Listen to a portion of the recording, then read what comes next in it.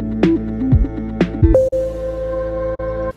this video I'm going to show you how to do the setup of your Epson EcoTank printer with the Android phone. Now the first thing is to connect this printer with the Wi-Fi network, and then we will add this printer for wireless printing and scanning in the Android phone.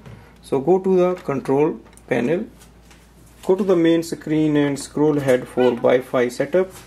Click OK. Select Wi-Fi recommended. Click OK to proceed. Select Wi-Fi setup wizard.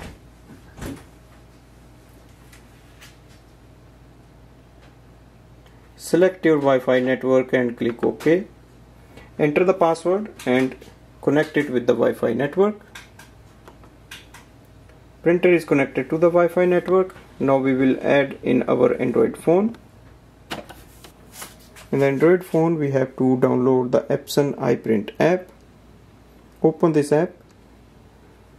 On the top of the screen select the printer. Now on the main screen select home button.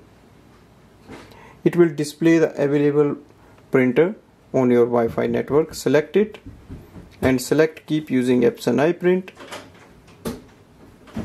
Instantly it will add up the printer and we are ready to use it.